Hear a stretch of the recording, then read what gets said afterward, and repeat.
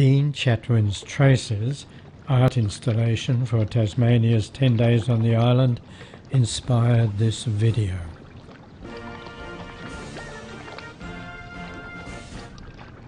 "62 metres long, reputedly from 6,000 trees, including ebony and mahogany.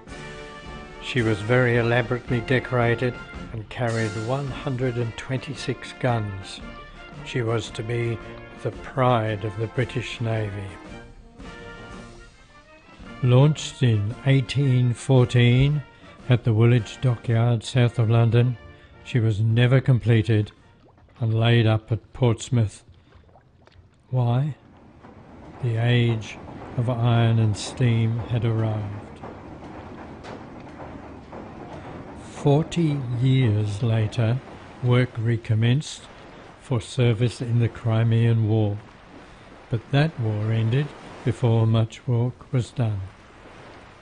In 1860, that's 46 years after the launch, and without her seeing any action, she was cut down to 2 decks, lengthened and fitted with a steam engine driving a single screw.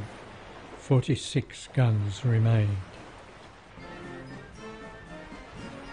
In 1868, she was sent to Victoria as a training ship in Port Phillip Bay for its local naval volunteers. Following the fears of Russian invasion of the 1870s, in 1881 she was cut down again to a single deck, 2 masts were removed and armaments modified to be a fighting ship for the Victorian Navy. There were no naval actions. In 1891, her boilers were removed at Williamstown and auctioned off, and she was towed to Sydney.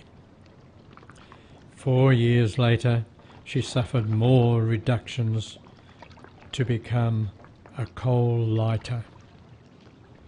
That is, a floating coal storage bin for steamers to refuel from. In 1908, towed from Sydney to Beauty Point in northern Tasmania as a coal hulk. In 1915, she was towed again to Hobart for further 5 years as a coal hulk, and in 1920 auctioned off for £500 and broken up over the next few years here at Shag Bay. There's a steering wheel at Cerberus with several of the big guns on show. The Nelson figurehead is at the Australian Maritime Museum.